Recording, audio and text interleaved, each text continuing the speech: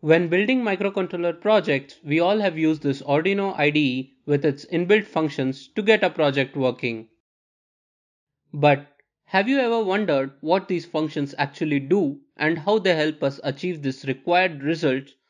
Or why does this simple delay function become so unreliable for a longer period of time? So, in this video, let's understand the core working of Arduino's Atmega 328P and start to break out of the restriction of using the Arduino IDE with traditional methods. So, let's get started.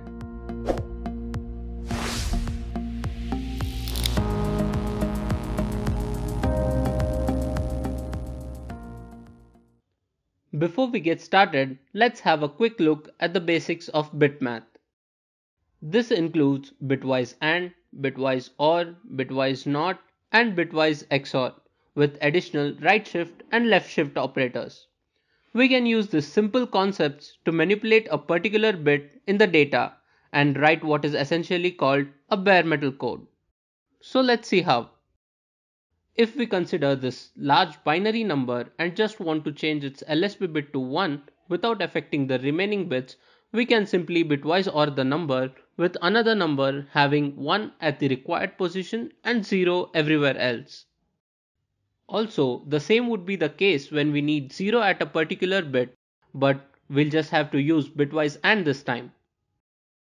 Similarly, we can use NOT operator to invert the bit values, XOR operator to toggle the bit values, and right shift and left shift operators to shift positions of these bits. Now let's see how we can use these concepts to begin writing our first Blink program with bare metal code.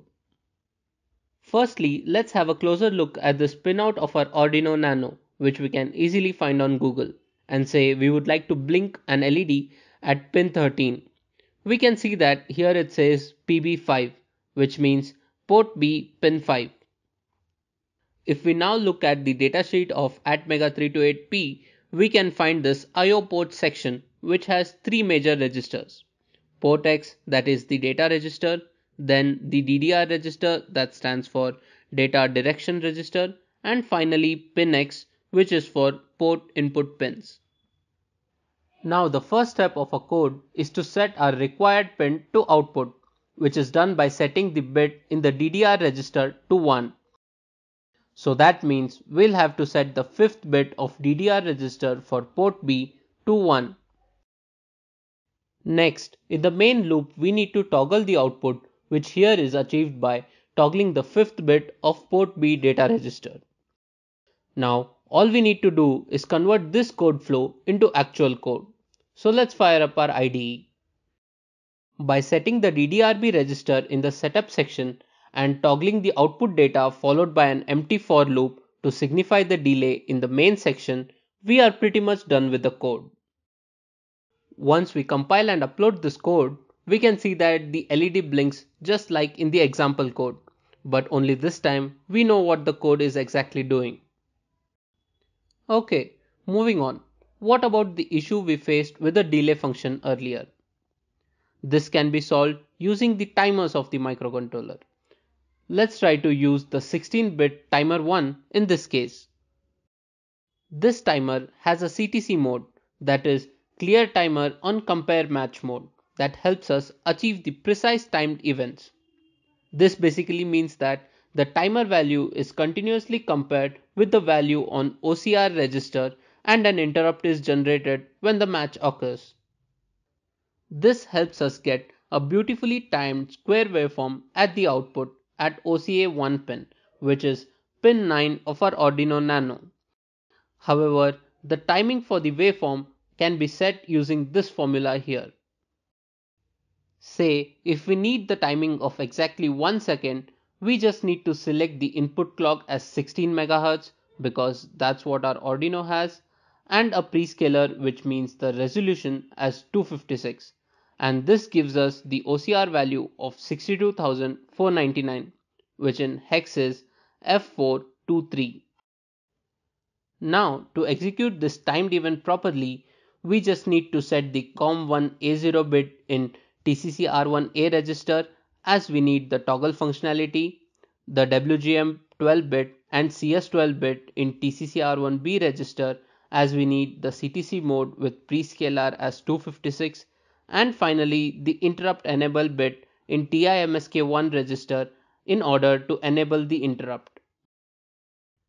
To convert this flow into actual code, we just need to set the correct values to the respective registers and finally define an interrupt service routine by referring to this table. This service routine can now help us perform tasks at precise timings, like maybe displaying a time interval. Once we upload the code, we see here this solves the unreliability issue we had earlier with the delay function, as even at much longer durations the timing remains precise.